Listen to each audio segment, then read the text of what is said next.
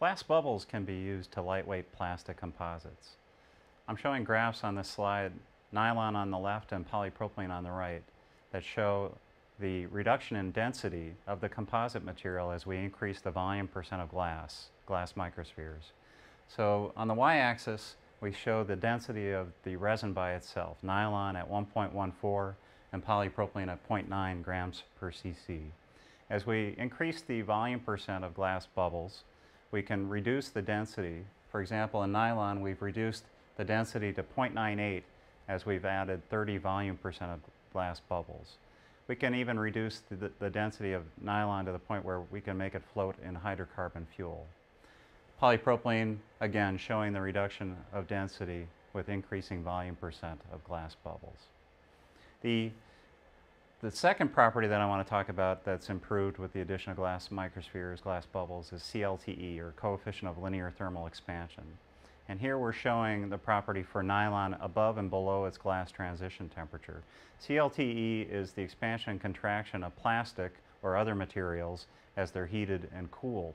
Because glass does not expand and contract as much as plastic resin materials do, the more volume percent you add of glass bubbles to the plastic composite, the more you'll reduce the CLTE or improve this property. And this will provide better fit and finish of plastic parts that snap fit together or fit together in applications such as automotive, where they might be shaken and vibrate and be in contact with one another. Another benefit that glass microspheres provide for dimensional stability is reduction of mold shrinkage, which is somewhat related to CLTE. But we can provide an improvement in terms of dimensional stability with CLTE and mold shrinkage in plastic composites.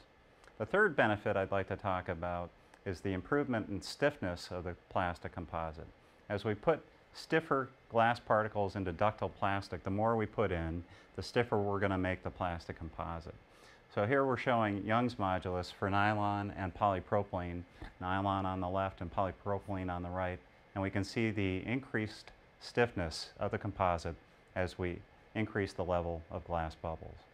So all in all, we can provide benefits of lightweighting, improvements in dimensional stability and reduction in CLTE, and improvements in stiffness in plastic composites by the use of glass microspheres.